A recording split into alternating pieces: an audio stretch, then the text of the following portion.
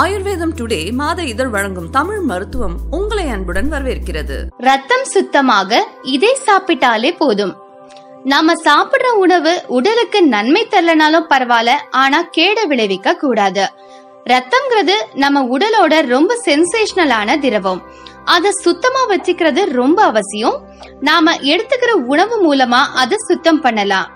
உலர் திராட்சை ரத்த சோகை ஏற்படாம தடுக்கக்கூடிய அயன் சத்து நிறைஞ்ச உணவு.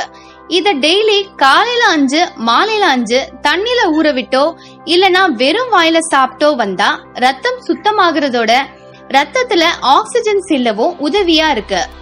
அடுத்து அத்திப்பழத்தை தொடர்ந்து 1 மாசம் சாப்பிட்டு வந்தா ரத்தம் விருத்தியாகி உடல் வலிமை பெறும்.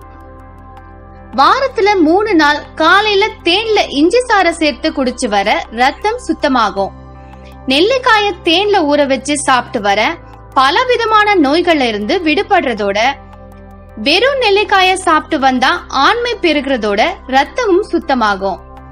கீரை, தேன், சுண்டைக்காய், முழு தானியங்கள், கிவி பழம், கேரட், பேரிச்சை, வெல்லம், முட்டை, ஈரல் இதுலெல்லாம் இரும்பு சத்து அதிகமாவே காணப்படுது. இதெல்லாம் சாப்பிடுறதால ரத்த சோகை வராம தடுக்கலாம். ரத்தத்துக்கும் ரொம்ப ரொம்ப நல்லது. உணவுல அடிக்கடி பீட்ரூட்டை சேர்த்து சமைச்சு வர்றது நல்லது. பீட்ரூட் உடல்ல புதிய ரத்தம் உருவாக உதவி செய்யுது. அதோட பீட்ரூட்டை நறுக்கி அத பச்சையா எலுமிச்சை சாரோட கலந்து சாப்பிட்டா ரத்தத்துல சிவப்பு அணுக்களோட உற்பத்தி அதிகரிக்கும்.